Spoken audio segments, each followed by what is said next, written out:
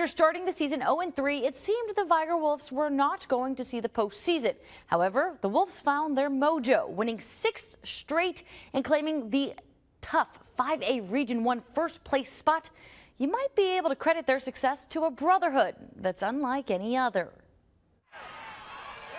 If you look on the sidelines at any Vigor football game, you might think you're seeing double. When we first got here, I think it was a lot of that, like, okay, which one is that? But your eyes aren't fooling you. 3 years ago, when Derek Scott had the chance to be head coach at Vigor, he knew his twin Eric needed to be right there next to him. And when the opportunity presented itself for me to come back as the head coach, he was the first person I called.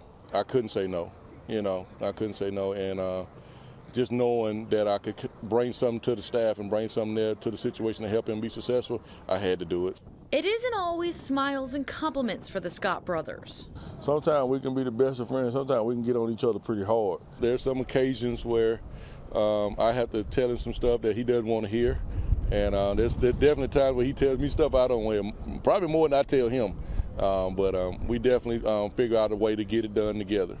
Both Derek and Eric played football for Southern Miss, but when it comes time to who's more athletic, they both didn't want to answer.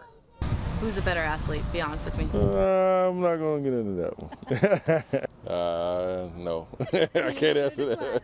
At the end of the day, no matter the outcome, the brothers will always have each other's backs. Could you imagine coaching with anyone else? No, I couldn't. The hard times, there are more good times than bad, so I wouldn't change it for the world.